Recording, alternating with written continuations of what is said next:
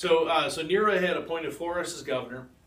Florus was intentionally provoking the Jews. The younger people start to rise up, and the Zealot party increases. The Sicarii are formed, which is a group of guys that have these curved blades, and they're named after that curved blade.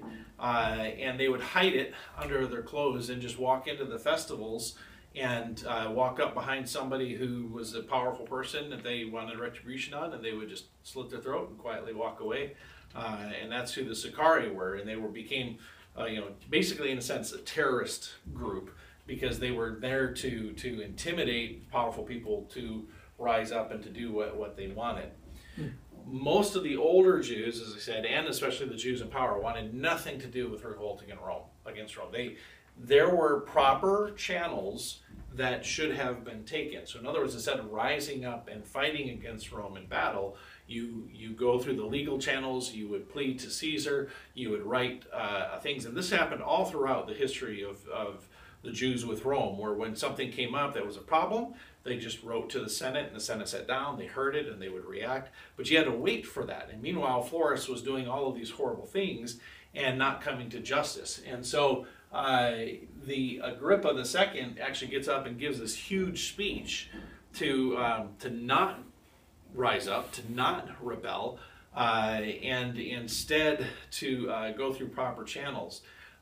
Most of the population agrees with this, but what you're talking about is the older generation and the kind of the middle generation and the more passive people who aren't that active in things. So even though the majority agree, the louder group doesn't, and that's the younger group, and they decide to go ahead and begin a revolt, and they start fighting against Rome. Now what happens is Cestius, who is a Roman general up in Syria, he comes down to intervene with all of these problems and the revolt that's happening. Meanwhile, the younger generation are trying to raise up arms, trying to put an army together and trying to build up Jerusalem more. There's a wall that was not existing when Christ was doing his ministry was built by Agrippa, that they're trying to finish and get completely solid. And so Cestius comes down. First he subdues Galilee, which did not take long, and then he lays a siege to Jerusalem. And while he's laying siege to Jerusalem, he has them completely captured. The group of zealots is not very well organized, and they were ready to let him in. The moderates are ready to let him in to take over and all that stuff, and completely inexplicably he just retreats and leaves.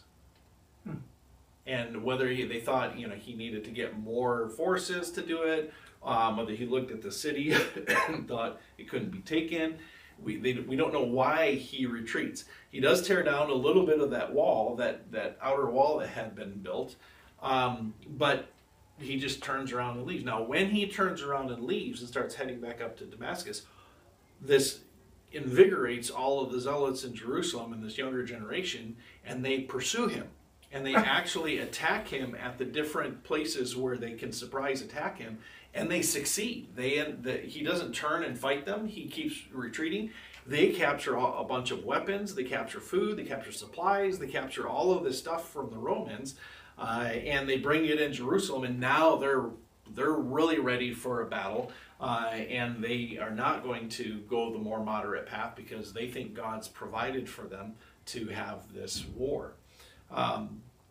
Now, when they get to this point, a couple of things. One, when it says in Luke 21:20 and 22 that when you see the army surrounding Jerusalem, flee to the hills. Now, what it says in Matthew and Mark is when you see the abomination of desolation on the wing of the temple, flee to the hills. So there are some that even would say, well, that's two different things, but we're going to see, I think, in a little bit that it's not two different things exactly. Luke is kind of saying it in a way that a Gentile can understand because he's writing to a Gentile.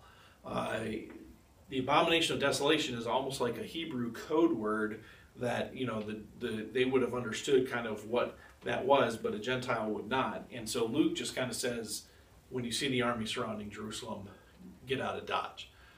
Now you'll notice in those passages, and we're going to come up on this when we get to Matthew 24, there are some theological backgrounds that take those passages as future to now and at the time of the tribulation.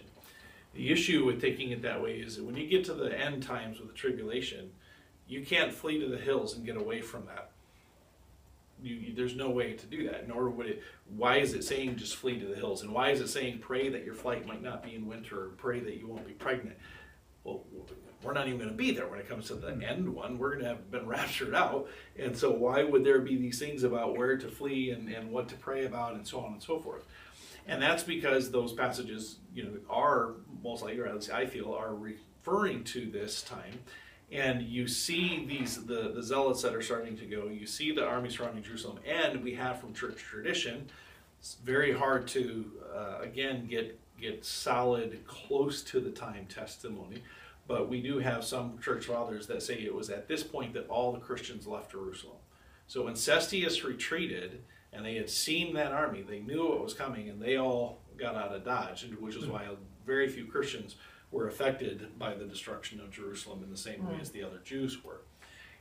Also, when this retreat of Cestius happens and they become emboldened, the Jews decide to go and attack Ascalon, which is one of the towns on the closer to the Mediterranean Sea, which was a strong Gentile town that had very anti-Jewish leanings.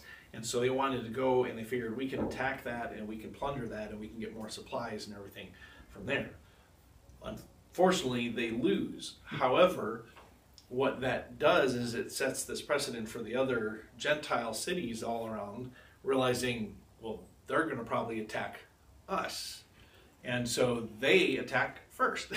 And so this begins all around that region and in other areas of the empire, a war even within individual cities where the Jews are fighting against Gentiles and Gentiles against Jews. So what you see then, the nations all around Judea persecuting them severely. The Greeks in Caesarea, they begin to persecute the Jews, putting many to death. The citizens of Damascus, for instance, killed 10,000 Jews all at once. They have cities in Babylon that do this. Alexandria, Egypt, they begin to persecute the Jews. In cities all around the area, there are thousands of Jews being put to death by the Gentiles. Now, the Jews are also putting some of that. It's an actual fight. It wasn't the same as what you would think of with the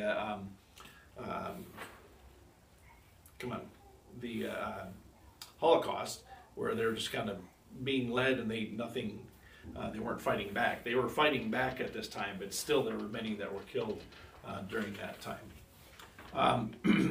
Emperor Nero's response to the rebellion is to appoint Vespasian as proconsul of Syria. Now, Vespasian is a very respected general that the army follows, and he had been extremely successful in England or Britain, which was difficult to be successful in. And the biggest thing is he was experienced in siege warfare, and they knew that coming to Jerusalem you're going to have to do siege warfare. So Nero sends Vespasian to accomplish this war with the Jews. So it starts with Vespasian entering Galilee, and to show you that not all the Jews were, rebelling, Agrippa actually meets him and adds additional forces, many of those being Jews, and a large number of Jews from Galilee joined Vespasian's army. And so the moderate Jews join the Roman side. Titus, who is Vespasian's son, arrives in Ptolemais with even more reinforcements from Egypt. And he surprisingly came during the winter season, which they weren't expecting. And he brought with him the 5th and the 10th legions. Now, the 10th legion of Rome was like when we talk about SEAL Team 6 or something. It had the reputation everywhere of being the one you did not want to go against. And so they arrive in Galilee. And 4 other kings from the surrounding nations also arrive, adding to the forces 60,000 troops. And this is not including all the slaves then who would fight. So this is a huge army that's coming in. This is more than what we had as U.S. soldiers in Korea when I was there. And so they come in to subdue this. And actually, real quick as a qualification, the four kings brought the numbers up to 60,000. There were three legions plus a few more extra Romans and the slaves, and then the forces from the kings, and it all came to 60,000. So when Vespasian fights, it says Vespasian's initial success, and I think that sounds like that he's not going to have success later. He has success the entire time. So but he comes into this area from Ptolemais, and he is coming into the Jezreel Valley, and the first place that he actually goes to is Gadara. This is with the Gadarene, when you have the demon-possessed man stuff. It's that region, and one of the main reasons is because this city was more Gentile, and the population was more Gentile. The Zealots kind of took it, and so the Gentile population was actually calling out and asking for him to come and help. And it was a very good stronghold to kind of guard his one flank as he took the rest of Galilee. And so when he gets to Gadara, then Josephus flees to Tiberias. So Josephus was at first here in Gadara. Now Josephus is the person selected by the Zealots to be the general of the entire area of Galilee. When he gets to Gadara, he works with all the different cities, and it's actually, they don't all accept his leadership right away. There are some that kind of push back, and some that are bothered by his selection. They don't like either how moderate he is or such like that. And he does tend to be more moderate as he goes about his leadership in Galilee. But there's one particular person right off the bat who does not like Josephus, and his name was John. And John was over the city of Gischala, and he is going to rebel against Josephus even at this early state. But I don't want to go into all the minutia of that. But he's going to be one of the main people that lead all the way to the very end of the fall of Jerusalem. So Josephus was in Gadara, and he flees to Tiberias. Vespasian takes Gadara, and then Josephus writes to Jerusalem and basically says, okay, look, I just saw how big this army is, and you need to tell us if you actually expect us to fight or want to surrender, because if you want us to fight, you got to send more, or we're not going to make it. And he's told that they're not planning on surrendering. I don't know how many troops they actually ever sent to him. So this is Gadara. You can actually see Tiberias from Gadara. And Capernaum would be up at the other end. So as as the Romans arrive and take it, he could see it from Tiberias, and then they could look at Tiberias. Now, Tiberias was a city actually recently built at this point. Tiberias is not a major city during the time of Christ's ministry. And so when he flees to Tiberias, it is still one of the more important cities. But he is there awaiting to find out what they want him to do. Then what they realize is that Jotapata, these names are so weird, Jotapata, which is a town closer to Ptolemais in what would be referred to as Upper Galilee, they are starting to have sorties come out from the Romans, and they realize they're probably next in line, and they ask Josephus to come and to help. And so Josephus realizes, hey, this Jotapata is actually a pretty strong fortress, and they're going to need his leadership. And so he goes there to strengthen their morale and bring some forces with him.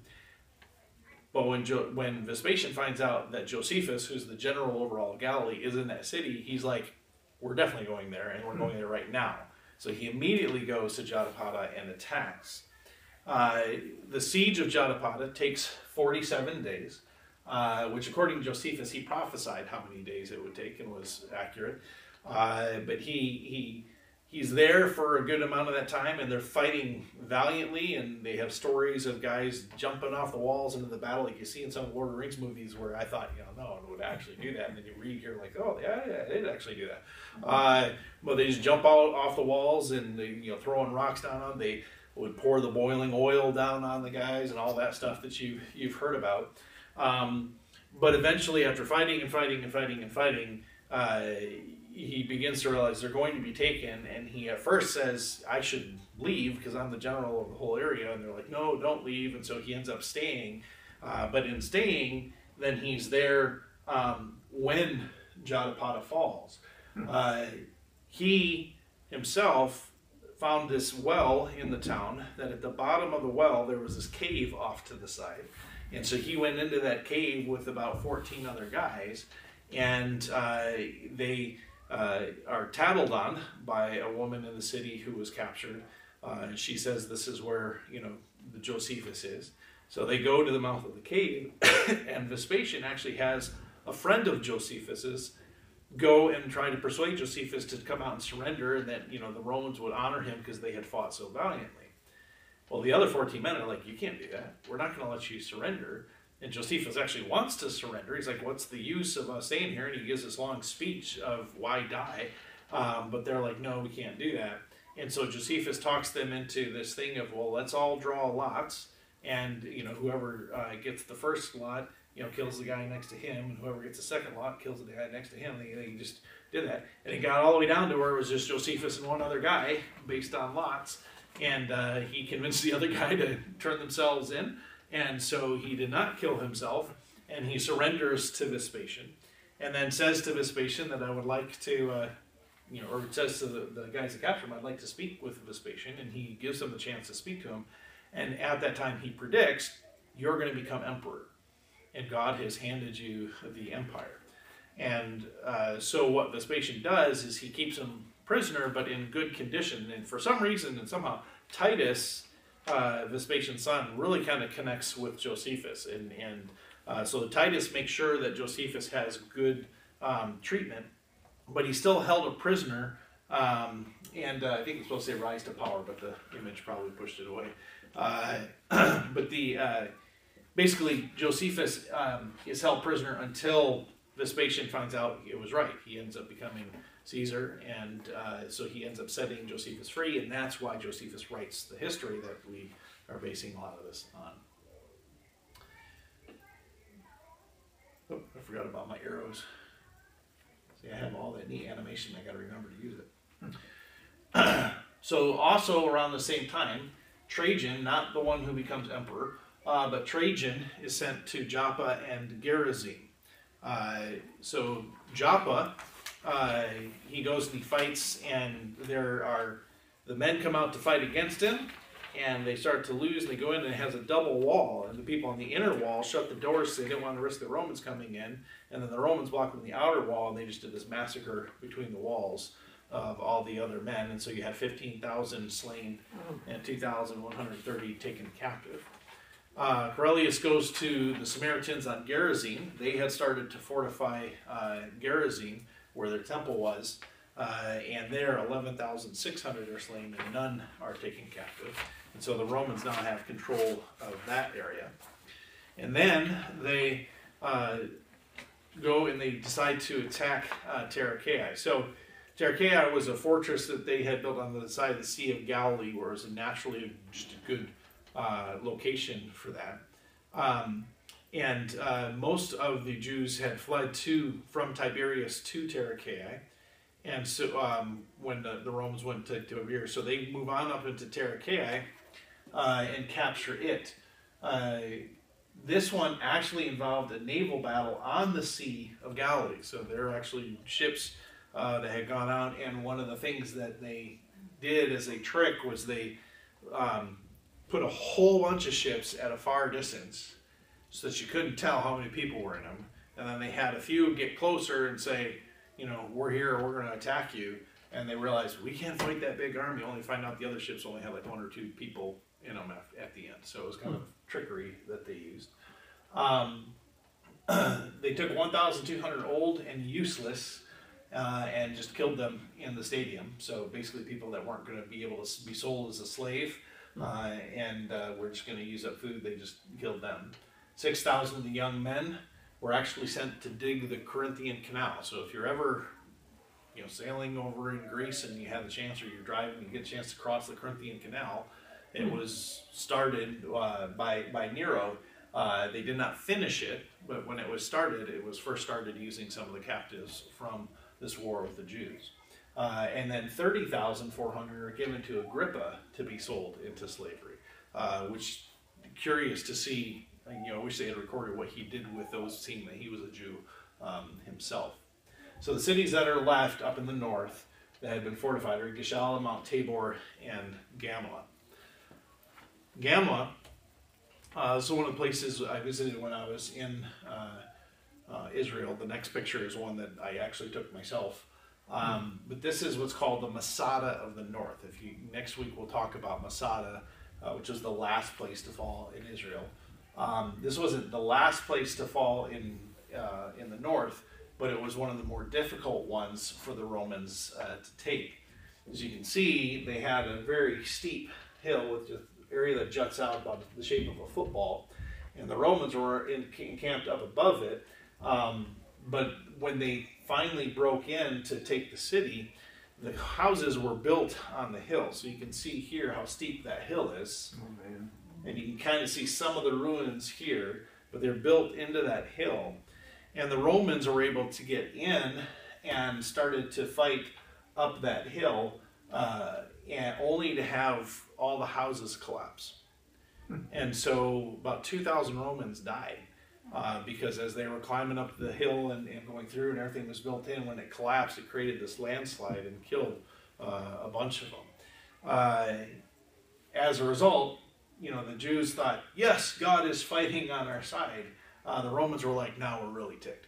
And so this is actually one of the places, if you go and stand here, that both Vespasian and Titus, two future Roman emperors, stood there, together fighting against this city. Because in the end, only Titus was the one taking Jerusalem. But as they were taking the city, you can tell that from this high perspective, the Romans were able to just kind of rain arrows down on them. The Jews, thinking that they had God on their side, launched an attack, but this great wind came up, and the wind was blowing their arrows back against them. And so, but meanwhile, it was carrying all the Roman arrows all the farther, and they were able to break through again. And now what you can't see here is they had a wall built all the way up the side, and then a wall built up here, and a fortress up on top of this rock that was built up. And with the fortress on top, it stuck up fairly high. And about 5,000 Jews jumped to their deaths off of that fortress rather than being taken captive, throwing their kids off, throwing their wife off, and then jumping themselves. And so the Romans watched that and saw the fanaticism, and they're like, what do you even do with this? And so when once Gamla is taken, you then have Mount Tabor that had a fortress on the top of it. With Mount Tabor, what you end up having is that Placidus is sent to take it, and he goes and he offers this peace, and he plans on it being treacherous. But the Jews also plan on being treacherous, say, sure, we'll accept that peace. So they come down and they end up attacking instead of seeking peace. But Placidus just retreats like he wants them to retreat, and it's kind of like a little mini battle of the Bulge, because as he retreats, the Jews follow, he surrounds them, takes them, and then never has to take the fortress at the top of the mountain, because they end up retiring. Now, they retire by asking for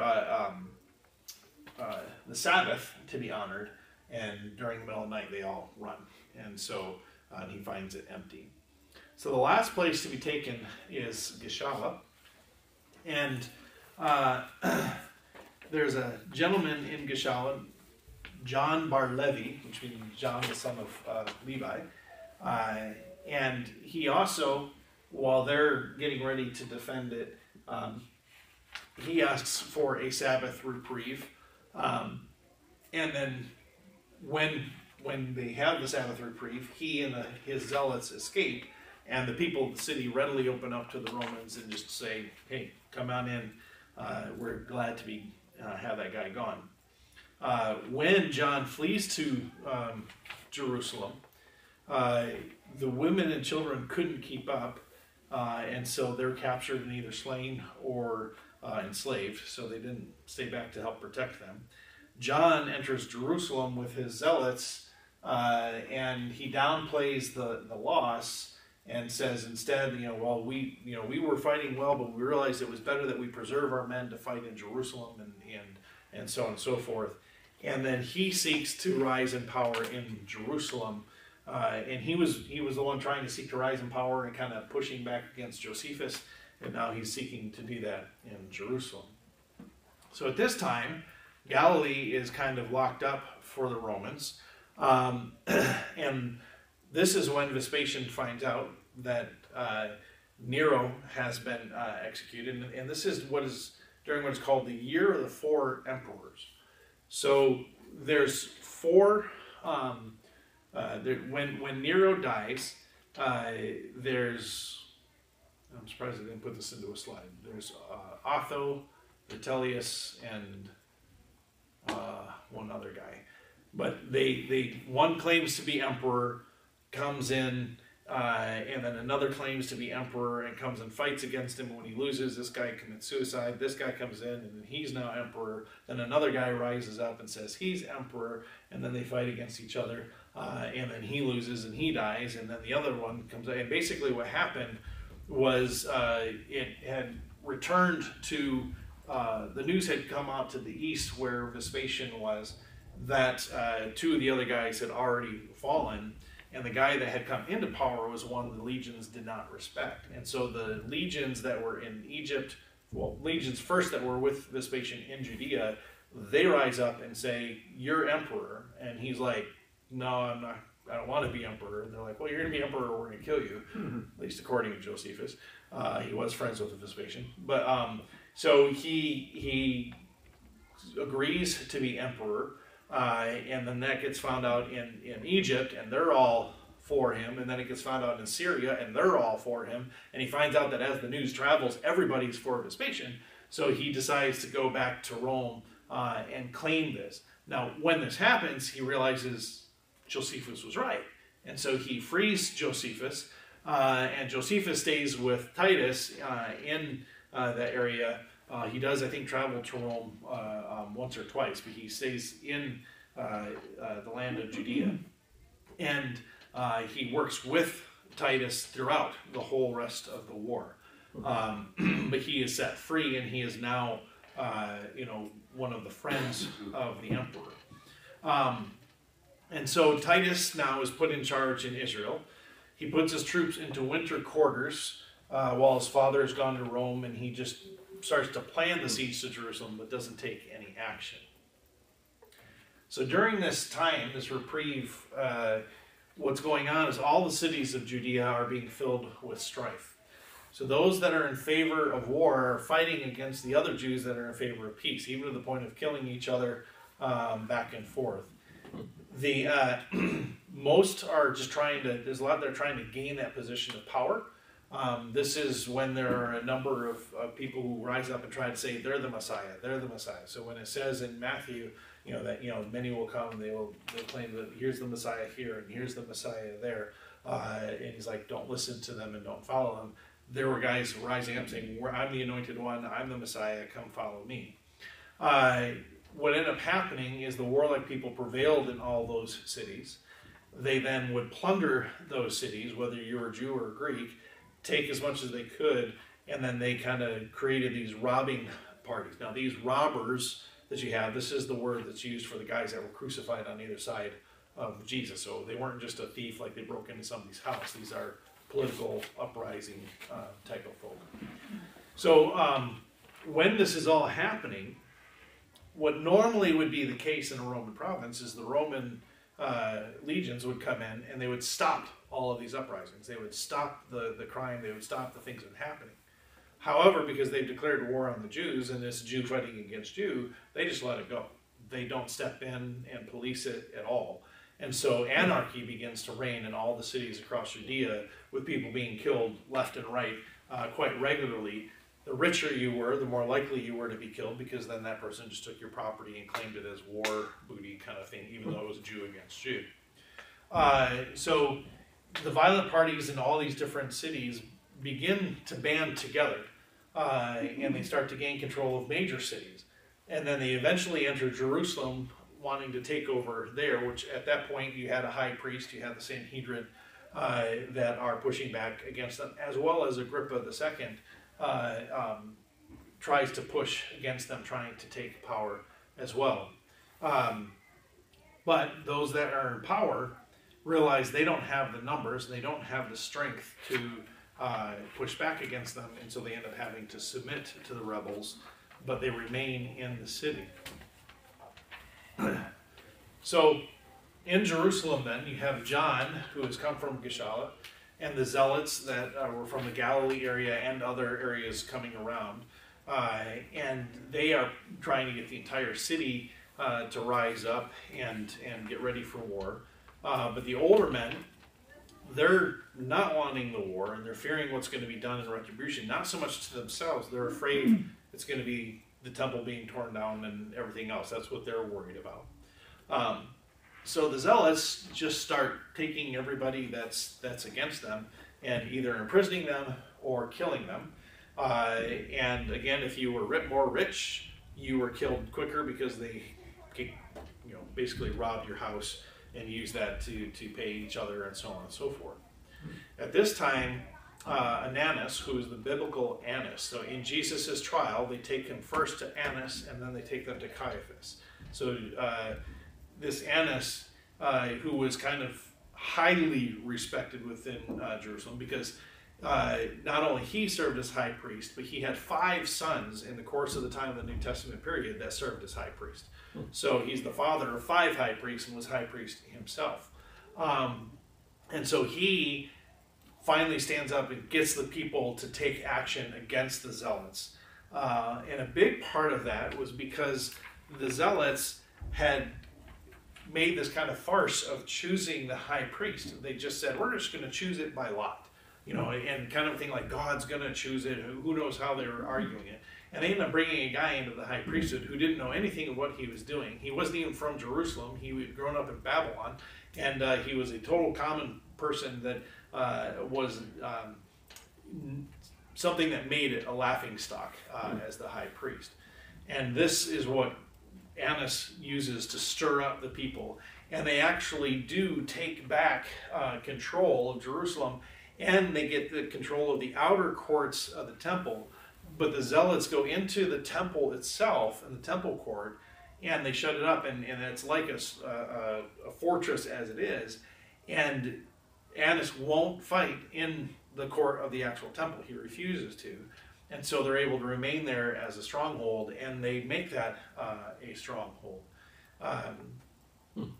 Then, this is when you have Annas saying these things. And this helps you kind of see what was happening. And Annas stood in the midst of them, and casting his eyes frequently at the temple, and having a flood of tears in his eyes, he said, certainly it had been good for me to die before I had seen the house of God full of so many abominations, or these sacred places that ought not to be trodden upon at random, filled with the feet of those blood-shedding villains. This speech is a lot longer. There's a section in between these, and then he says this, how then can we avoid shedding of tears when we see the Roman donations in our temple, and we will see those of our own nation taking our spoils, and plundering our glorious metropolis, and slaughtering our men, from which enormities those Romans themselves would have abstained.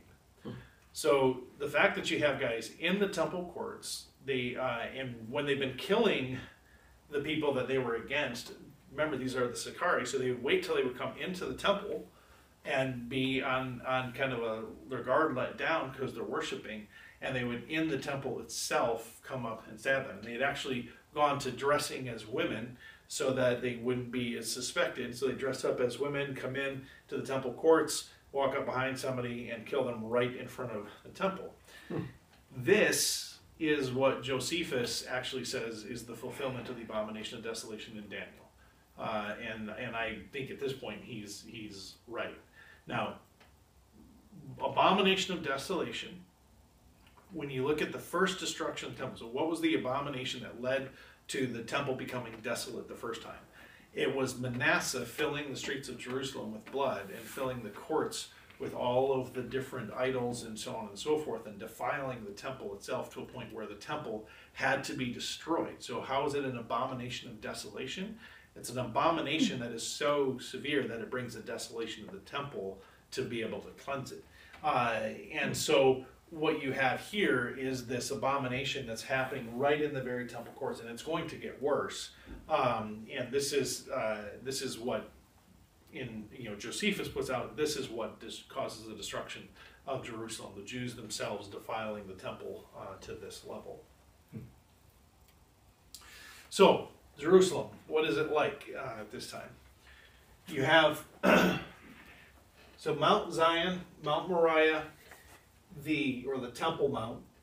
There's what's called the Tyropoeon Valley, and this is actually a pretty deep valley at the time of the 1st century.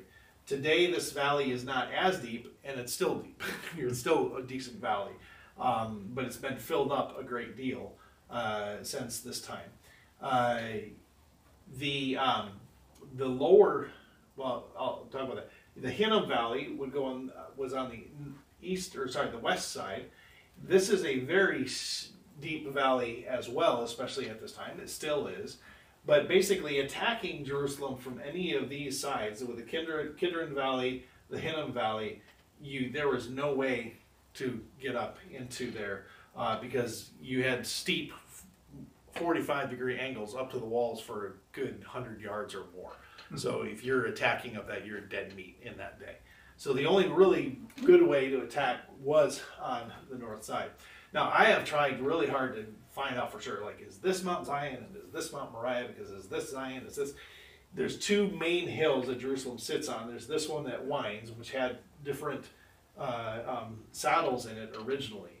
For instance, where this Antonian fortress was clearly a separate hill than what this is on. And during Solomon's time would have been a separate hill, but Herod connected them together when he created his temple mount that he had. So what the original topography of Jerusalem was is almost unrecognizable now. You can't even tell. Most of the city streets that you see here right now are about 30 feet below what you would currently be walking on in Jerusalem, because of the amount of rubble and stuff over the years that it's been conquered and torn down. But this Mount Zion, if you've been to Jerusalem, if you went up in the what's called now the Tower of David, it's basically in this area right here, and you're much higher than the Temple Mount at that point. So this is the higher mountain of the two. During Old Testament times, it was primarily just this southern part. You have here, this is the lower city, this is the upper city. I tried as best I could as you're reading in Josephus to tell what is the Acra. It may be that this was the Acra. It's hard to tell. Maybe this was a citadel, or is this the citadel and this is the Acra? It's difficult to tell because he doesn't get specific, and in his description of the city, it's hard to follow a little bit. But what is clear is that this area here was called the New City, and then you have the Antonian fortress, and then you have Herod's palace with his towers, so that was a fortress, and then the Temple Mount. Now this lower city, which you can't necessarily tell from the picture, was actually a very steep hill. And if we have time next week, I'm going to just kind of take you guys on the maps thing. Maybe we'll have time tonight, but I don't know, we'll see. But take you on the maps and just let you see the steepness of these hills even today in Jerusalem. So this was a very steep drop. This was a more kind of an uphill from here up to the top of the mountain. And then this wall here was the exterior wall during the time of Jesus. This outer wall was the one that was being built by Agrippa, thus it was the new city. And like you see in this model, the new city was more sparsely populated, which comes into the choice of where the Romans end up wanting to attack it. To give you guys a sense of how much of a fortress the Temple Mount was, this is from the Tower of David Museum, and these blocks here were massive and extremely tight fit, to the point that the Romans were like, "There's no way we could never take that on with a battering ram. There's nothing you could do with that." But you could see that if you took the Temple Mount, assailing that was going to be extremely, extremely difficult. And that's why one of the parties is able to stay in the Temple Mount for so long without being dislodged. So what happened at this point, get to the... So after Ananus stirs up the people against the Zealots are able to take back the Temple Mount, and they are in the Temple Mount. And then Ananus is outside, and he and the Sanhedrin and such now have more control of those in the city. At this point, the Zealots send down to Idumea. Idumea is where Herod is from. They had been forced to be converted into Jews, and they say to the Idumeans, hey, Annas and the leaders here are getting ready to surrender the temple in Jerusalem to Rome. And the Idumeans didn't want them to do that. And so the Idumeans come up to defend the temple and such. And Ananus tries to talk with them and say, no, that's not what we're trying to do. We have these zealots who are defiling the temple, and so we want you to, would you guys come in and basically help us with that? The Idumeans at first don't agree to terms with Annas and such, and so they're stuck outside the wall, and this great storm breaks out, and it was a huge thunderstorm that was uncharacteristic of that time. And so the moderates that are with Ananus see it as, this is God being against the Idumeans because they're not helping us and they have the wrong reasons for being here. But the Zealots use the storm as the sound and the fact that everyone's sheltering as a way to open the gates and let the Idumeans in. So the Idumeans come into the city of Jerusalem, and they pretty much just rampage throughout the entire city and take control of the city, except for the Temple Mount.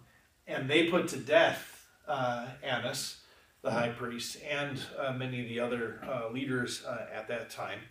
And so the strong, moderate leaders now are gone out of the city. But then they also realize and find out that John was not telling the truth about their desire to surrender to the Romans and such like that. And so out of protest, they leave Jerusalem and pretty much leave it in John's hands. Now, when this happens, John is now left in control of Jerusalem. So he's there with his zealots, and they start systematically murdering all of their opponents. This is where the cross-dressing assassins really comes into play. And a lot of the people attempt to flee to the Romans and ask for protection, but they're basically standing at the gates, and you can't leave unless you get questioned, and they're letting some of the poorest of the poor leave Jerusalem, but they won't let anyone else out. And many of them they're just killing, especially, again, if you were rich. Now, something that's really sad throughout this whole time, and when exactly it starts and such, I can't quite remember. But this practice of the zealots kind of fleecing you for whatever they could on your way out of Jerusalem if you're trying to get out, started a practice of the Jews that when they would leave Jerusalem, they would take all their gold and they would swallow it. And then as they got out of Jerusalem, they would let it pass through and then get their gold back. This got out to the various forces that were surrounding Jerusalem eventually when Rome comes into play, that this was the practice that they were doing. And it ended up being their doom, because throughout the whole siege of Jerusalem, when people would get out of the city, the other people would be like, yeah, we'll receive you, and they'd actually take them captive and then kill them and then cut them open to try to find their gold. And so even the people that try to escape throughout the siege of Jerusalem, if you even do get out and you do escape, you often didn't survive because there were many other things that were going on. So the Zealots are killing all who attempt to leave, and they intentionally are leaving, when they kill these people, they're leaving their bodies unburned and unburied so that they can disgrace those because burial was a very important thing. Now, eventually, there's so many dead that they fill all the upper rooms of the homes in Jerusalem. And they're just stacked like cordwood all throughout the homes. And they eventually get so much, we're going to see that they were pouring thousands of bodies over the wall a day in the siege. So it's at this point, while John is in control and they're ravaging Jerusalem, that this man named Simon, who was with the Idumeans that had come up to Jerusalem that first time, but he went out to Masada, and at the beginning of all this conflict, a group of zealots had taken control of Masada. He went and kind of joined them, but then also took control of the zealots that were at Masada. And then once he got strong enough, he actually went and took control of all of Idumea as well. So he has now a large army with him because the Idumeans surrendered and many of them agreed to fight with him. And then he then goes and marches on Jerusalem because he wants to take control of Jerusalem. So now you have Simon with his army outside of Jerusalem, John with his forces controlling Jerusalem, and Rome over in Caesarea just twiddling their thumbs, letting the Jews destroy themselves before they had to go and do a siege. And what ends up happening then is the populace is so upset with John that they want Simon to come in and to take the city back from John. And while they're going through that negotiation, John, in order to get at Simon, because they aren't defeating him in open battle, they don't want to leave the Temple Mount and their stronghold, they instead have somebody that goes out and they kidnap Simon's wife and take her captive. And then Simon basically says, you give me my wife back or I'm going to tear the walls of Jerusalem down. And they can't afford to have the walls torn down because the Roman army is now coming. And so eventually they let him in, thinking that he's going to get rid of John. And instead Simon comes in, takes control, and has no esteem for the people that invited him in, and he goes about killing people just like John was killing people, and there's almost no difference between the two.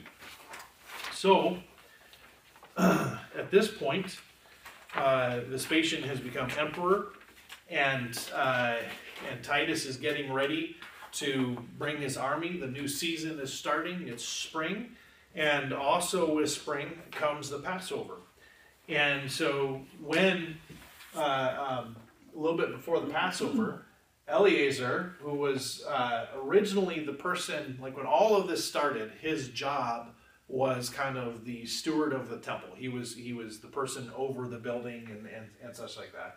And Eleazar does not like some of the things that John is doing, so he rebels against John. And so now you've got Eleazar, who's in the actual temple itself as a fortress, John, who's in the area around it, and then Simon, who's out in the city, and they're all shooting at each other, killing each other, and everything else like that. And so what you have is John, who is being fired on from both sides, which probably wasn't pleasant, and Simon pretty comfortably out in the city.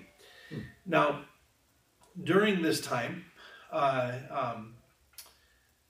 John was probably more headquartered in the Antonian fortress, which we'll talk a little bit more about later. And Simon is fortress more in Herod's palace up here. And the city is kind of left to the people that are stuck in the city and cannot get out. Rome is letting this happen, letting the conditions continue. But then Titus arrives, and at first the three factions kind of work together to try to go out and attack the Romans, but they end up not being able to actually come to a true unity, and they go back to fighting each other. The area then between the temple and the rest of the city, this becomes like a no man's zone, the dead zone, like what you had in World War I in that area. It's all burned. They've set fire to a lot of those places. They've cleared it as best they can so no one can attack the temple and such. Now it's at this time that Passover arrives, and Eleazar, being pious, he opens the doors to the temple to allow the worshipers to come in at Passover. However, John and his men, they just cover their armor and their swords with robes, and they walk in and they fight a battle, Jew against Jew, in the very court of the temple, killing each other there. Eleazar surrenders to stop that from continuing. John once again takes control of the temple, and now it's kind of pandemonium, and they feel free to do a bunch of things that are horrible. Also, because it's Passover, the whole city, and this goes to show you, people were still coming to worship, still coming to do Passover, even though these attacks were happening. The city fills with all of the people coming from around the empire for Passover, and when it is at its fullest, that is when you have Titus show up. So this gives you an idea of how steep that city was, the lower city. This is all the upper city. The red roofs are all upper city. This is all lower city. John is in the temple, Eleazar temple. John is on the Temple Mount in the Antonian fortress. And in between you have this dead zone. Eleazar was in the temple. But this shows you as well how much the temple itself was like a fortress. And then you had John, who was in the surrounding area, and then Simon out in the city with his main fortress being the towers that you see in the background. And this is when then the Romans come in. So the city is bursting at the seams with people. The grain supplies, however, because Eleazar, John, and Simon have been fighting against each other, one of the things they've done is attacked each other's food supplies, which means that they destroyed a lot of the food that was saved up for the long siege. And now you have Passover numbers that were in the city, which is over 1 million people at this point that are in this city during the siege. Now, when the Romans come, they do kind of surround it, but they have main camps. There's a camp that was up here that you'll see on future maps, but the main camp that they had would be off the screen, north of the city. This was kind of a neat image that I found that somebody had made. So this would be from one of those. So from this tower right here. So you'll see this tower on one side and this tower on the other side.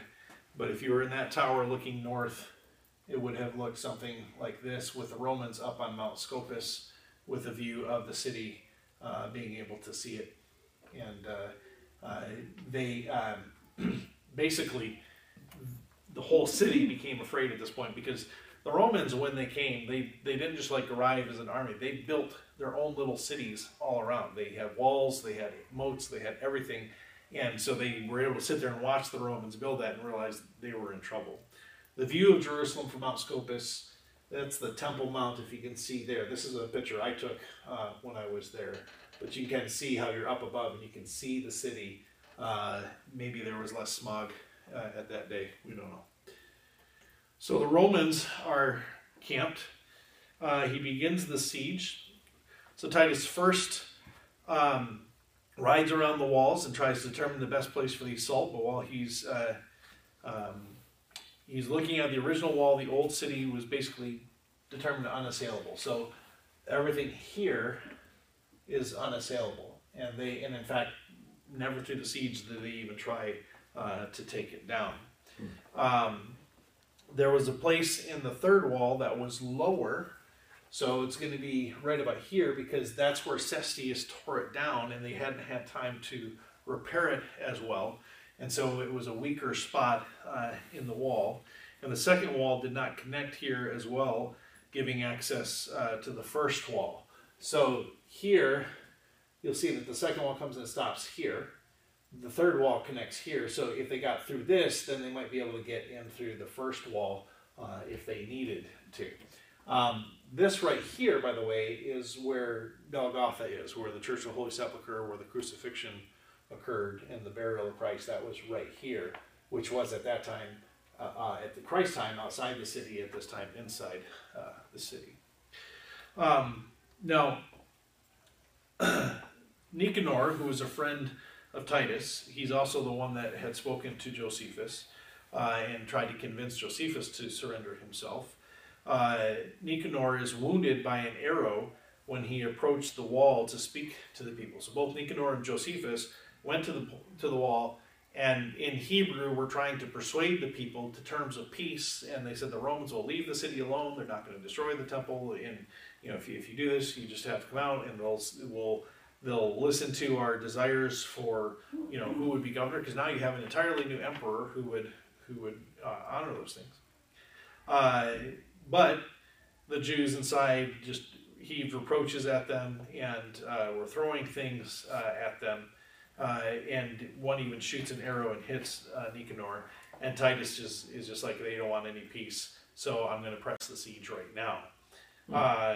So the Romans, he orders the trees around Jerusalem to be cut. Now, when you go to Israel today, you're going to find that there's not a lot of trees, and there's a lot of bare land. Part of that is, it's not just this siege. Jerusalem and Israel has been attacked over and over and over and over and over again. And enough of that happening, you denude the whole area because you tore out all the trees. And the Romans run out of trees. Just put it that way. They run out of trees to cut down to build their fortifications around Jerusalem. And that's for a good number of miles all around the cities. That tells you how much they're cutting down. And they build a kind of a wall or all around, an earthen wall and a moat, and then everything between the wall that they've built and the wall of Jerusalem, they level. So if it's a house, they burn it down, they level it. Everything between their wall and the wall of Jerusalem is gone. And then that way they can see enemies coming and vice versa. And so at this time, the suburbs around Jerusalem are all burned down. So all the houses that are outside the wall, gone. Titus then seeks to take the new city. And he attacks at that weak spot in the wall and succeeds in taking it down. But when they get into the new city, it's uninhabited. So the Jews knew that it was going to come down quick. So they all pulled back within the old wall. And the Romans are able to come into the new city quite easily and set up camp right in the new city. If you go to Jerusalem today and you're up on the Tower of David, the Jaffa Gate is in between where this picture is being taken in that wall. There's the Jaffa Gate, which is kind of the main entrance into Old Jerusalem today. And this wall area right here was where the Romans would have come in. Different wall. This was a wall built by Crusaders and then by Saladin. But that's the area that would have happened. This I just put in because you don't always realize just how horrific the battles were and all of what was going on. So they are now in the new city, and they decide to attack the second wall. So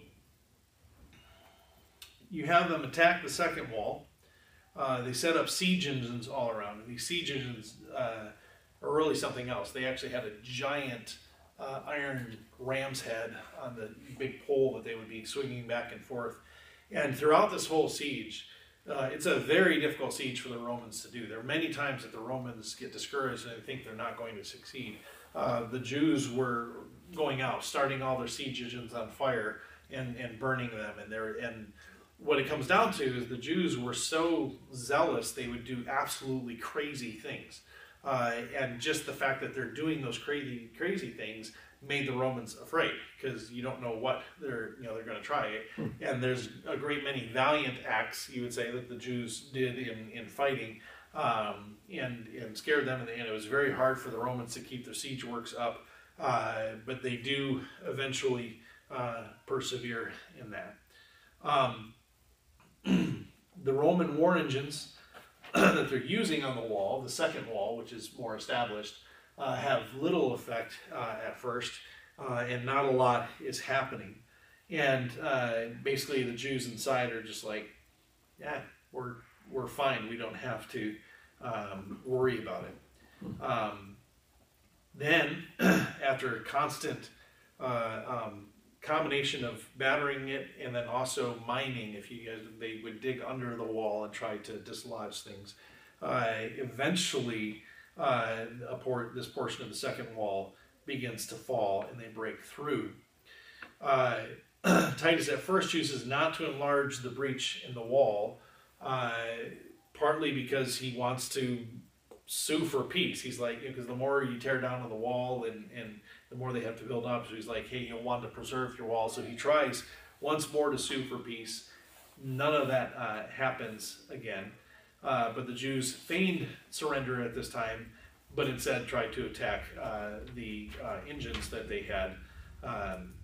And so eventually the Romans, when they do real quick here, just this thing of the Jews feigning surrender, both on small groups, individuals, and everything, they do it as a trick so often that when the genuine people are trying to surrender, they get killed. And so, and Josephus kind of brings it up in a way as to say, everything that they try to do just ensures that God's wrath is filled to its fullest. Because no matter what, no one's escaping from the city. Very, very few escape from the city.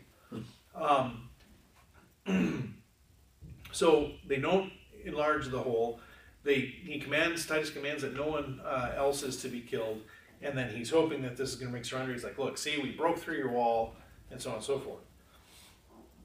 However, the Jews read this kindness as weakness. They thought, oh, see, he's trying to give up already.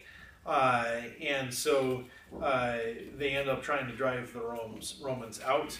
But the Romans go in and attack, and it's just brutal street to street, hand to hand fighting all throughout this section of the city. And they're taking block by block. It's not a quick thing here at all. And at one point, the Romans even get pushed back out of the wall, and then they push their way back in.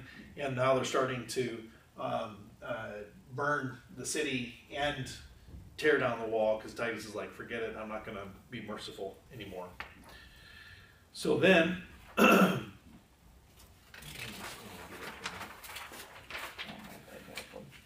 Titus prepares for the final siege of the old wall and the temple. And he gives a 4-day reprieve. He lines all the legions up before the wall in full regalia, hoping that they're going to see just how badly they have it. So outside and all around, the whole city is surrounded by all these. Now, the reason he brought them all together, it was payday. So he's going out and he's paying all of them and giving them awards. So the guys are all dressed up in everything. And the Jews, many of them are scared to death inside. The citizens are all wanting to flee, but the zealots won't let them. And they're doing what they can to kind of keep morale up, having to stare at this massive army. And so when they're done with that, the hopes of suing for peace do not come to fruition. And they don't want anything to do with peace. So Titus prepares to do the attack on the final and remaining wall. Now, during the first part of all of this, you'll remember the Jews had captured all of these weapons from Cestius when he had first come and surrounded Jerusalem and left, and they attacked him and they had all these weapons. And the Jews through this whole time were using those weapons, but not very good. They weren't experienced, they didn't know how to use them.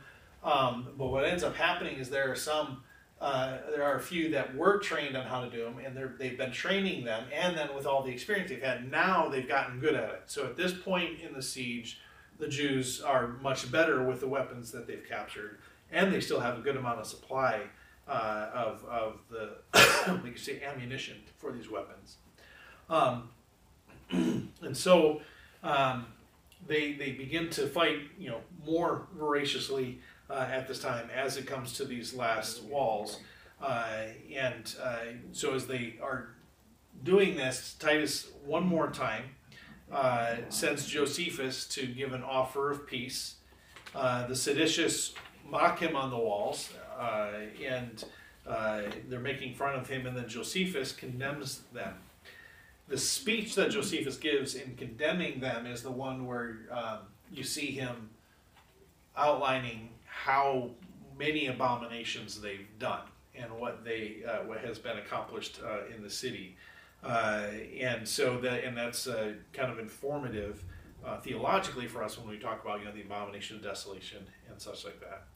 But in this speech, he reminds them that if they are righteous, God would be fighting on their side. He reminds them that the times that God allowed their defeat because of unrighteousness. So he goes through the history of Israel, talks about the fall of Babylon, talks about Manasseh and what he did and all these different things. He then points to the acts of unrighteousness that they're doing, condemning them. Now, while he's standing here doing all of this, his own wife and children are in the city at the mercy of the zealots. And he reminds them, he's like, I know what I am risking in doing this. But he's pleading with them to surrender.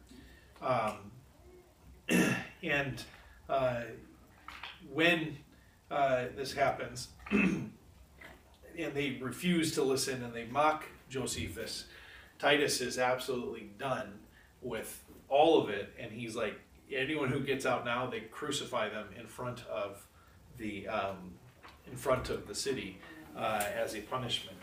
And so there's a commentator, there's a commentator in the Josephus, a Christian commentator, that points to this, kind of the justness of, those that had crucified Christ being crucified outside the city after having rejected their Messiah. At this point then, with the second wall, they're attempting to go against the Antonian fortress. Because it's one of the main things they need to be able to take. And when they first start bombarding the Antonian fortress, they don't make any progress at all. Part of that is because of what this Antonian fortress was. Now, this is one of the better pictures I've seen of the Antonian fortress that have been made. A lot of them, they show the different things. When you read in Josephus the description, the height of the towers and what it's built upon is most accurate in this. There was the one tower that was much taller than the others. So this was the shorter, and then a little bit taller, and then much taller. He refers to the inside as being palatial and almost like a city. That a good number of people could live within and do fine, that even had like shops and things like that within it. And so John, who has control of the temple, would have mostly been inside this fortress. Now, here's a picture of it in a model, in which you can't, I don't know how well you guys can see it, but if you look here, you'll notice that it's not stone like this.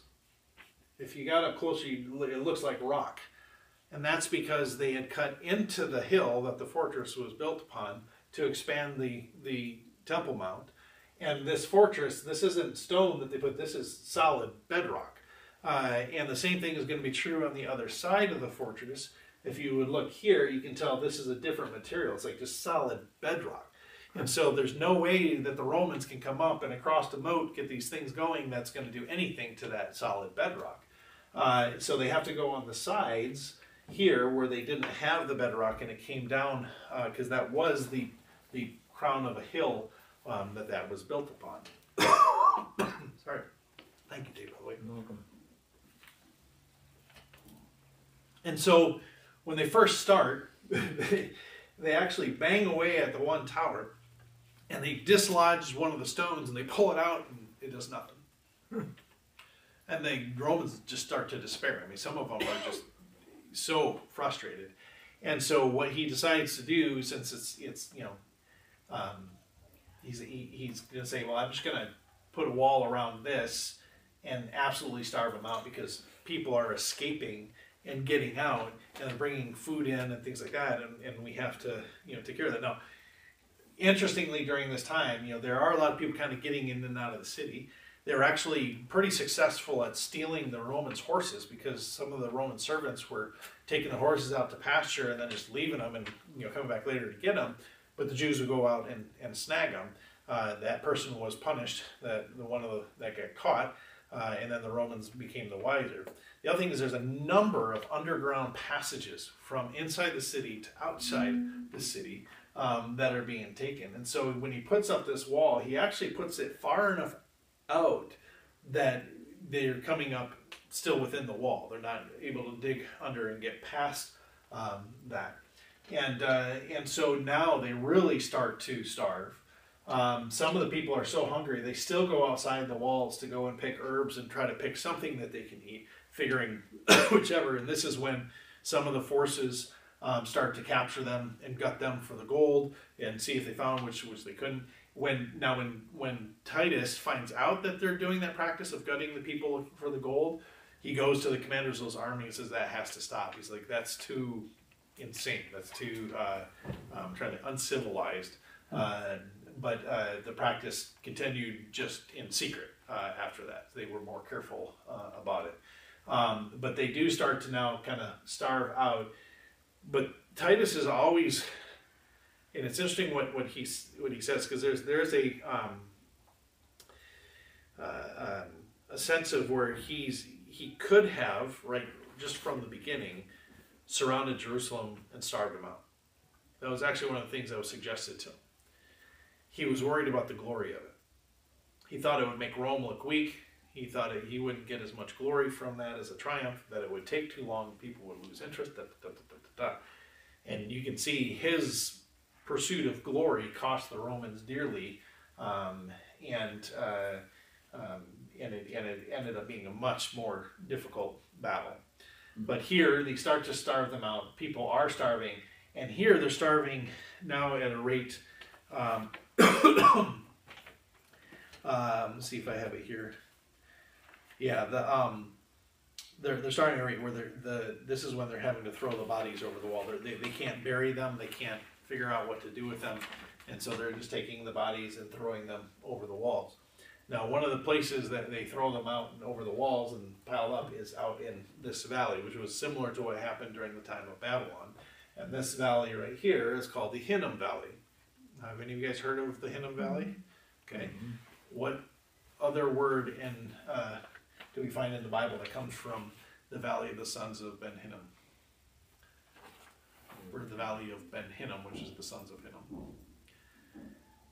So I'll give you a hint. The word for valley is Gay.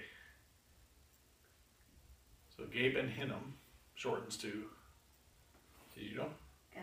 Gehenna. Hell. So the picture that is developed within Hebrew thought of hell, the place of punishment, is the burning of the bodies in this valley as a course of God's judgment against the Jews. And that becomes the picture that they use for what is the eternal end where that will happen. So they're throwing bodies over the wall here. And I think there's one point where it almost reaches 10,000 a day, and this is when Titus is like, his soldiers having to watch this was so horrific that he's like, we need to just finish this. So they finally go full force. He brings, at this point now, and I don't know why he didn't do this earlier, but he brings all of his legions all at once to the wall. He doesn't like bring certain units to attack and try to do stuff. He brings them all, and they succeed finally in taking down the towers of the Antonian fortress. And part of the thing is, up to this point, there was still a fear of the god that was in this temple of attacking something so close to the temple that there were some things they weren't doing. And they weren't using fire out of a fear that it would burn the temple down. Now they're using fire, and they don't care about that. However, once this portion starts and they start using fire, both sides start using fire against each other in different ways. One trick the Jews did when they got into the Antonian fortress and had access to the temple, they actually created a fire trap on top of one of the buildings, and then created a commotion that caused the Romans to try to attack them on top of the building, and they all ran off and then lit it on fire, and all the Romans on there were dying. And it was a really sad, detailed thing that Josephus goes into, the axe of one of the men as that's happening. But you see them using it. Well, that fire begins to spread and is a big part of how the temple burns down. Now, when you see these pictures of the temple, they really don't do. I'm trying to think here if I thought I had it in the PowerPoint, but I have pictures. I'll show you at the end because if I didn't put them in the PowerPoint. But inside this Temple Mount was far more buildings than what you see in all the models they do. The way Josephus describes it, this entire area of pavement here would have been buildings and covered patios and porticos and everything like that. It was a lot of structures within this. It wasn't just this open stone platform for the whole thing. And so the fires that are happening and stuff are happening in those cloisters that are around the temple. So once they take the Antonian fortress, they do come into the temple, and when they fight in the temple, it is hand to hand and it is vicious. They're fighting at night now. There's times where they can't. The Romans aren't killing each other because they're standing so close in a particular unit and how they're supposed to fight. The Jews, however, because they're just kind of coming in haphazard, they misidentify each other and they're actually killing each other. And they go through and more of it's burning. This is taking more than a day to take the Temple Mount, I'll just put it that way.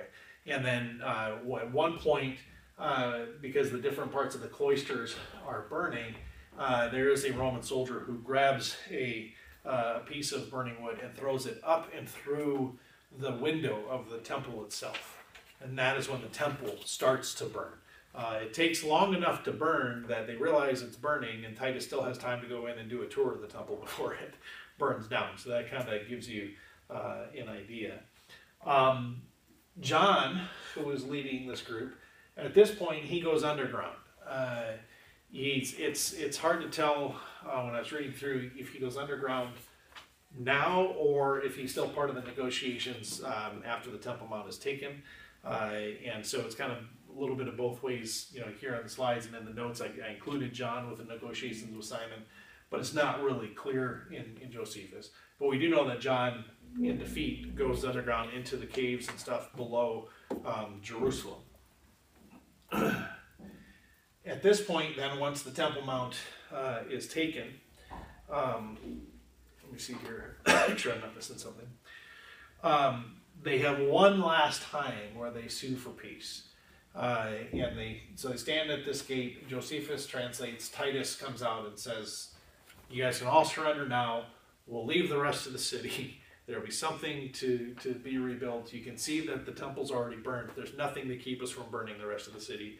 You guys need to surrender, and you need to surrender unconditionally.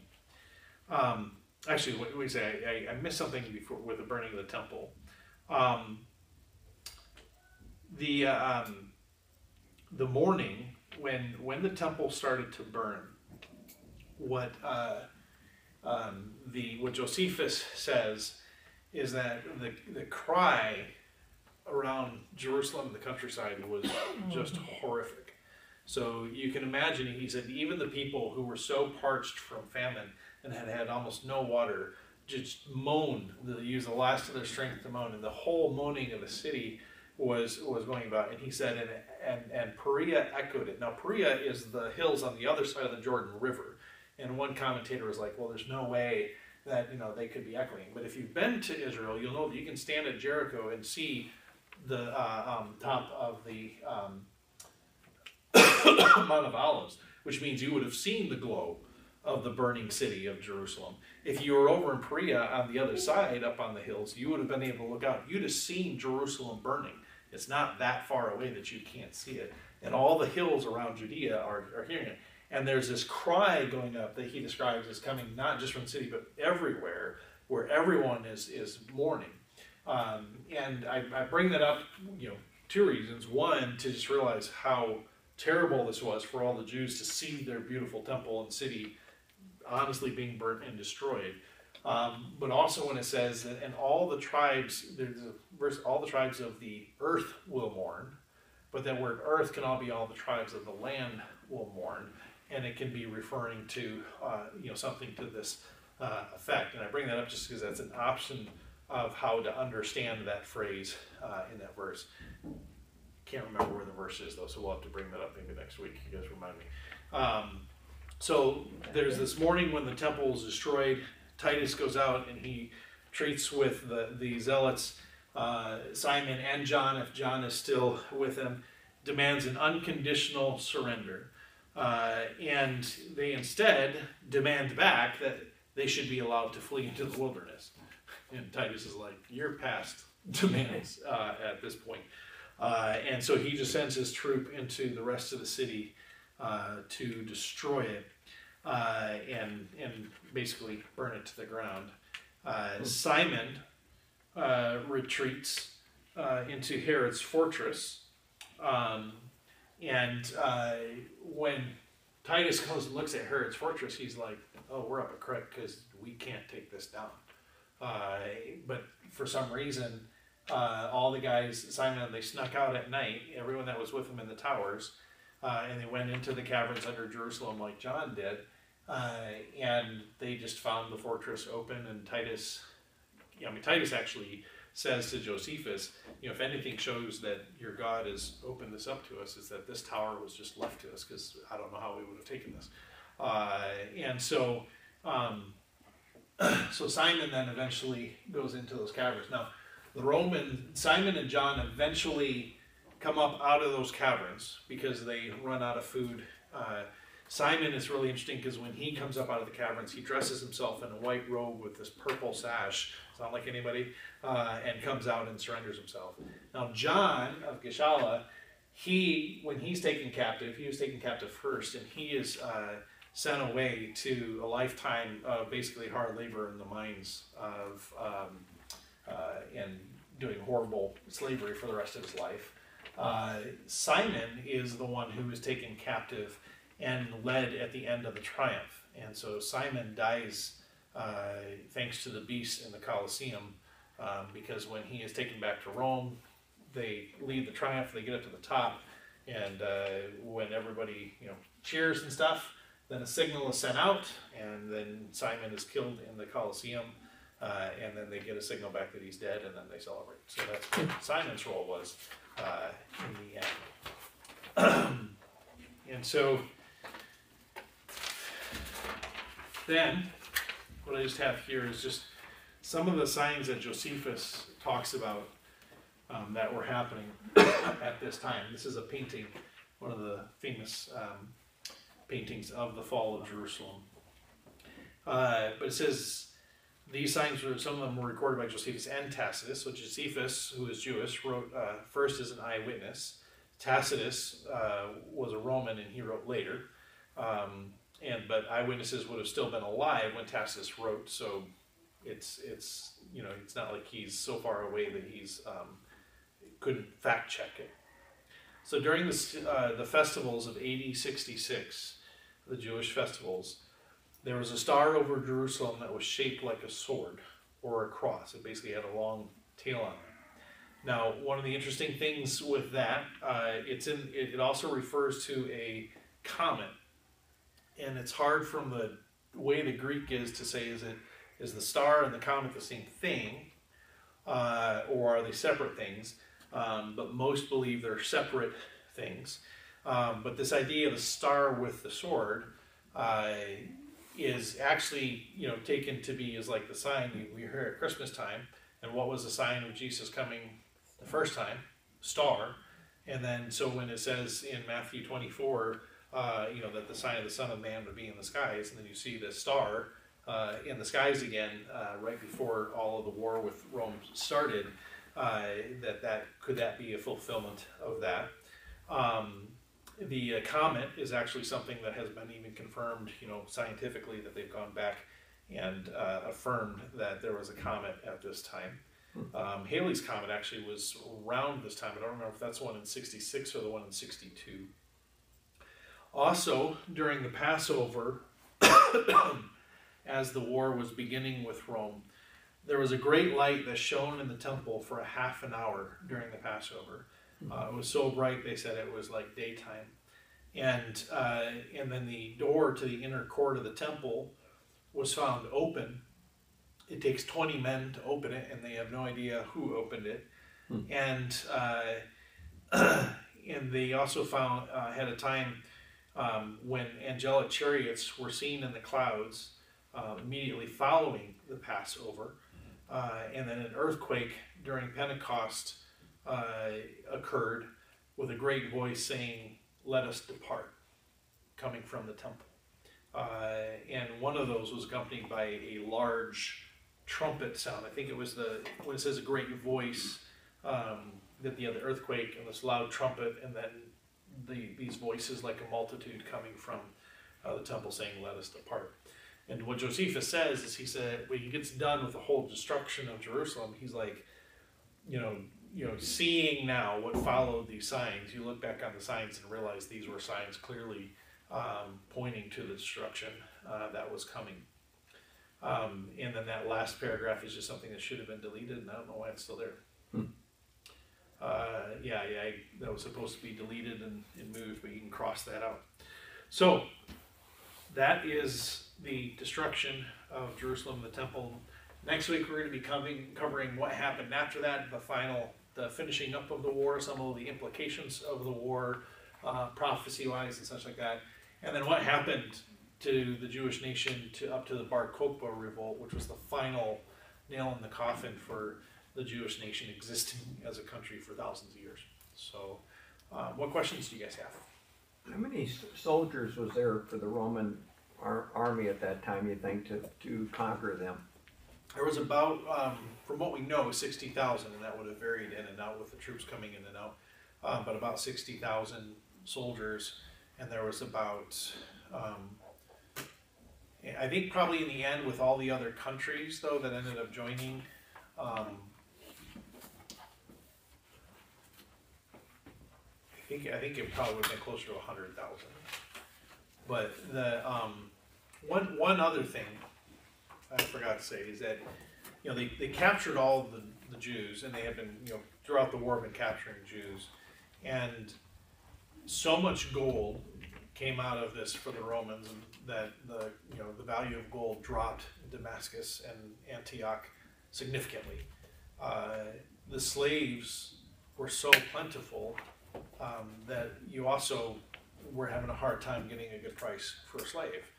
And what's interesting about that is how the Song of Moses ends. The Song of Moses in Deuteronomy goes through the entire history of Israel, and it ends with this note of, you'll go to be sold into slavery and no one will even want you. And that's how the Song of Moses ends. And you're like, what in the world? But you get to the end of this fight with Jerusalem, and there's so many plentiful slaves they can't even sell them.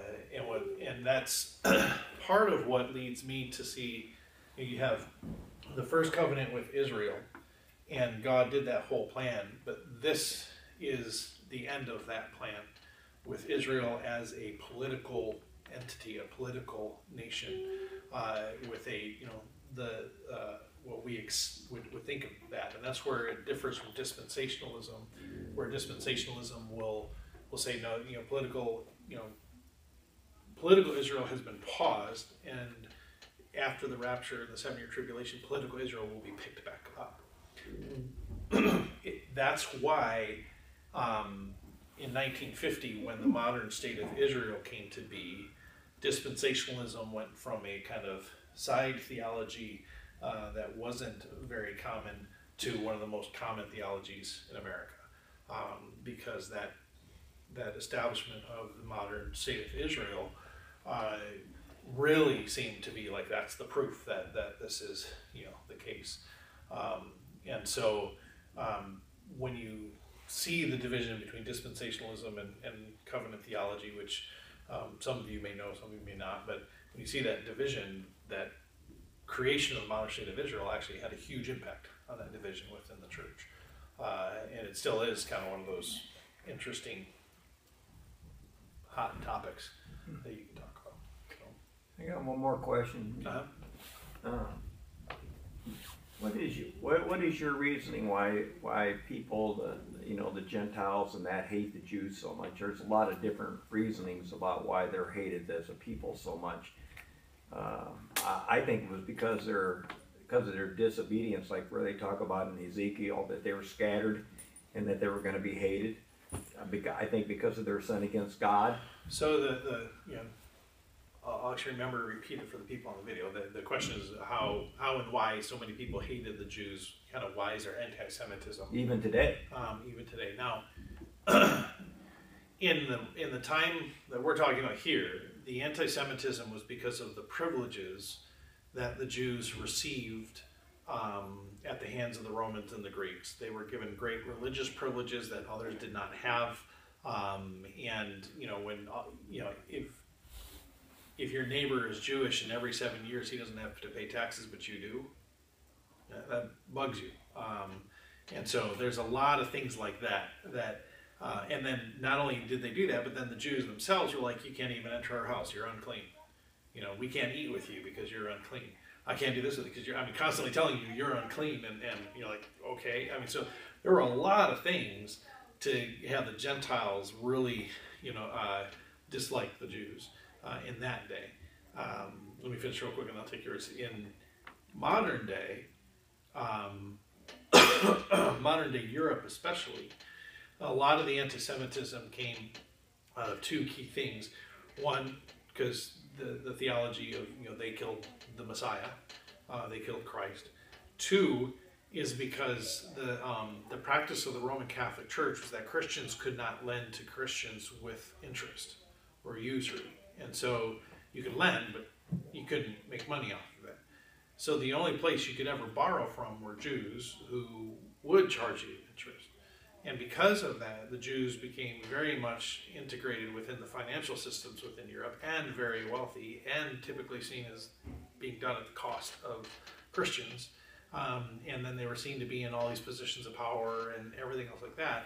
And that created a lot of the anti-Semitism that Hitler was able to grab onto and fan into flame, accusing them of being in the positions of power and being being communist and all this other stuff. So the modern anti-Semitism had a little bit different motives behind it or reasons for it. That's what I was going to say about that God still blesses them financially, and he's still, like, they're in Hollywood and they're bankers. And they also won Nobel Peace Prizes for their scientific discoveries, so he's still blessing them through that kind of way. Yeah. But he always has been keeping his promises to them. And what's interesting about that is the understanding that God is keeping that promise regardless of the obedience. Mm-hmm. And that shows his love to the 1,000th generation, because we have not exhausted 1,000 generations since Abraham. And he's saying, when he says to, Jacob I loved, Esau I hated, but he says, Jacob, the only reason you still exist is because I loved your father Jacob. It's not because of what you're doing right now.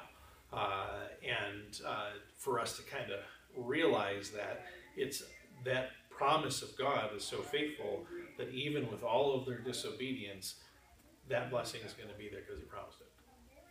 Period. For us as Christians, the caution is, I would say, especially in today's current environment, is to then look at modern Israel as can't do any wrong. That's part of the struggle I have, is that we've gotten to a point of supporting Israel against Palestinians without a realization some of those Palestinians are Christian brothers and sisters, and there's some things that Israel are doing that isn't okay.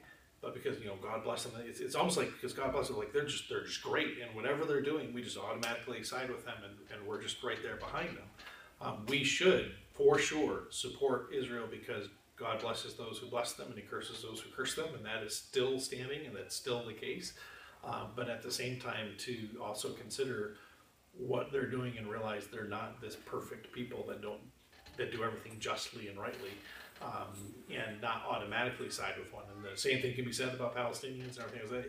I have no strong view one way or the other. It's just, I don't like it when we just automatically think everything they're doing is perfect and rosy and should be supported without any holding it up to even the law of God to see if it's the case.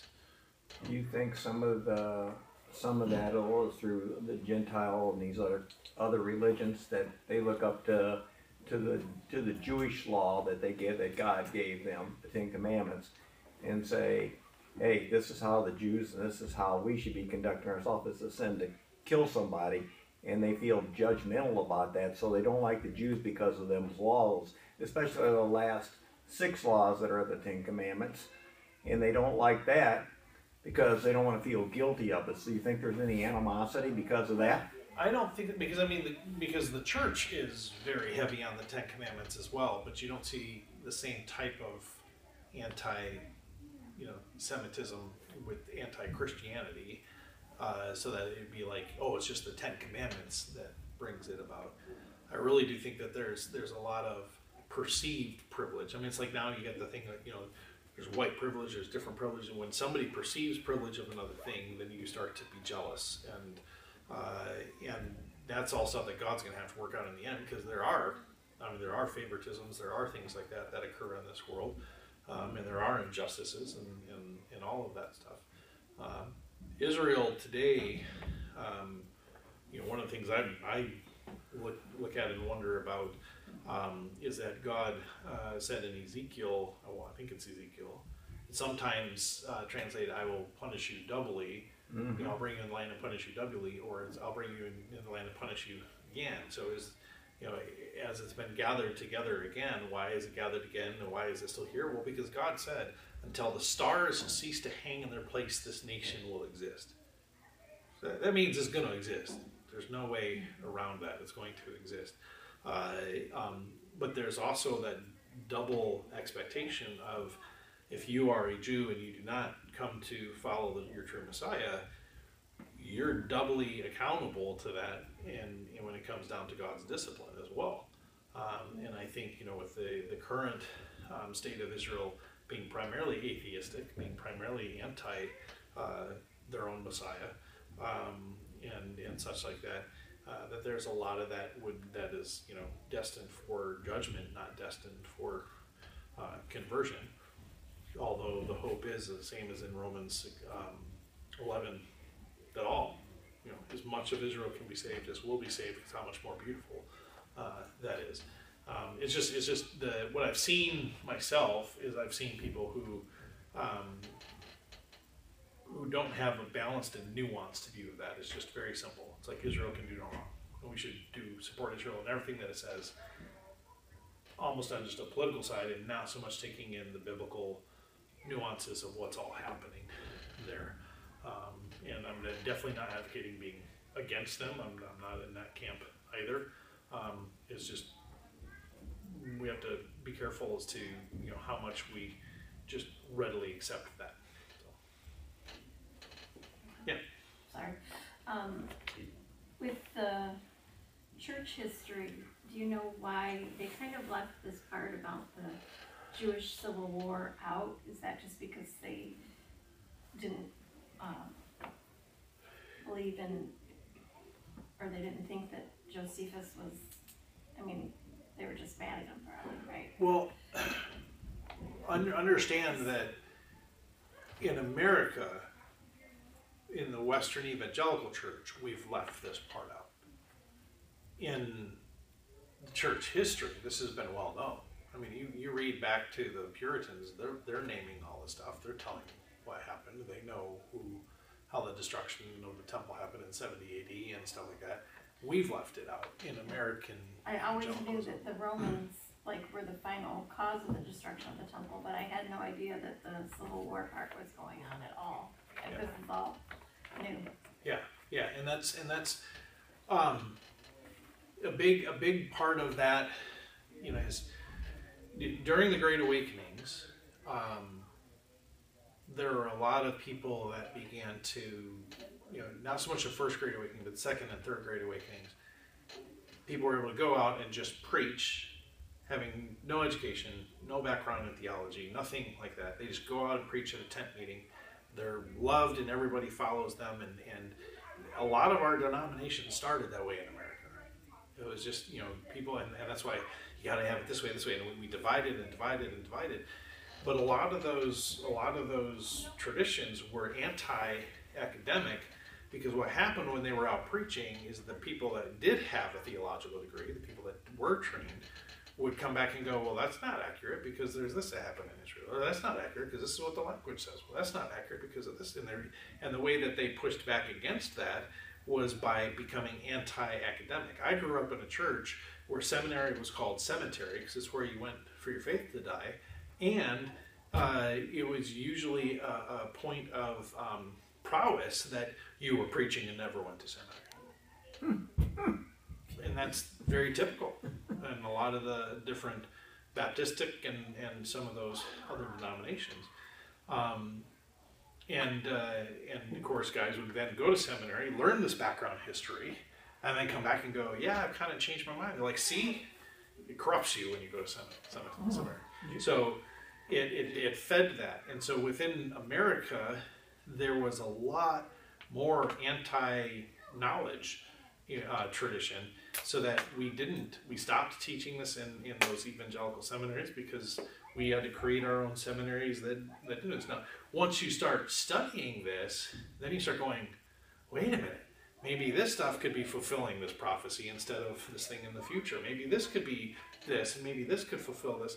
And then and what happened for me personally was, as I studied and got to know this, my view started to change, and I'm like, I've got this whole new view. And it's like, I've never heard it before, and it's so great, I can't wait to go teach it. And only then to be talking to some Presbyterian pastor, and he's like, well, what's your view? And I told him, he's like, Dwayne, that's basically Reformed. I'm like, no, it's not.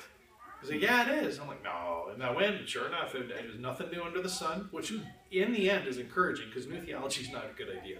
But to see that they had already kind of come to that, and I had come to that understanding without somebody talking me into it. But then I realized just how solid that was once you knew the history. But then I wanted to go back to the schools I was at, like, why didn't you tell me this stuff? Why didn't you teach me about this? And but they're still not, and that's a sad part of some of our schools right now. Well, why would they think like that? You need to direct them to to Hosea 4:6 that says, my people are perishing for a lack of knowledge. You can never have too much knowledge concerning the scriptures, right? Right, but the problem was that guys taught a whole bunch of stuff without the knowledge and stuck their neck out and weren't afraid to humbly say I was wrong. You can imagine how often we come to that point. And that's why. And what's scary is you go to all these different denominations, and they have all these are the men that founded our denomination and things like that. It's like, yeah, but how come they couldn't come to unity with each other? How come they couldn't love each other as brothers in Christ? Why did you let all this stuff divide you? Pride and letting that into the church, and yet that, and unfortunately our missionaries spread some of that when they went out at times, and you have that division, elsewhere, and so it's a lamentable thing. Good. That's one of the reasons why I really like the denomination we are in, because this doctrinal statement does not stand on any of that stuff and boot you out because you don't agree on this minutia. It allows you, here's the stuff that is absolutely clear in Scripture, where godly people have always agreed. That's what we stand on, and that's why I chose to be in the EFCA myself. So. All right. Thank you. See you guys next week.